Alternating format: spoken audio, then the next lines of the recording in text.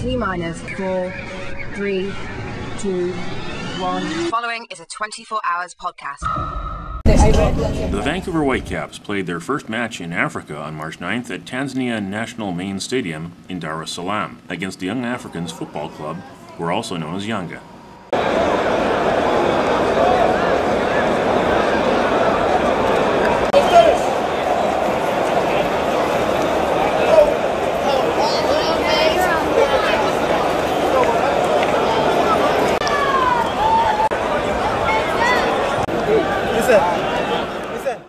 Game time temperature was a tolerable 30 degrees Celsius under partly cloudy skies.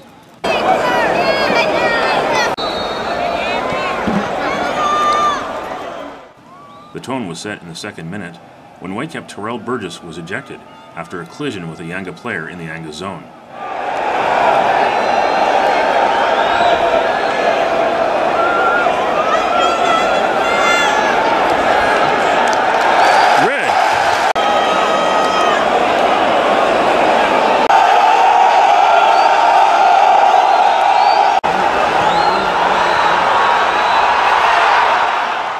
The Whitecaps held Yanga scoreless until defensive lapses in the 37th and 40 minutes allowed goals by Gerson Tegedi, the first of which should have been ruled offside.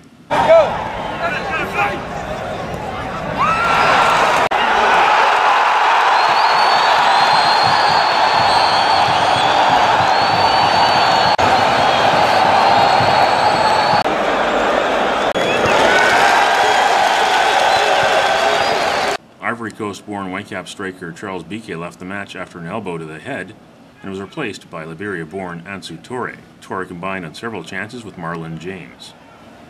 Michael Baratza made it 3-0 in the second half. Final score, Young Africans 3, Vancouver Whitecaps 0. Whitecaps meet Dar es Salaam's other big club, Simba SC, on March 12th.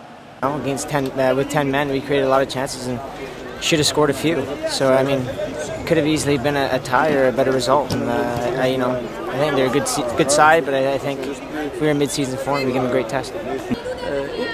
It's obviously a very tough task for us, when we already in the first or second minute of the game we lose a man out, which was a totally wrong decision because, if he should show somebody out, he should show the other guy out who tackled Tyrell with both legs first, So, but as I say, all in all, I'm not unhappy with the game. I'm unhappy with the result. 24hours.ca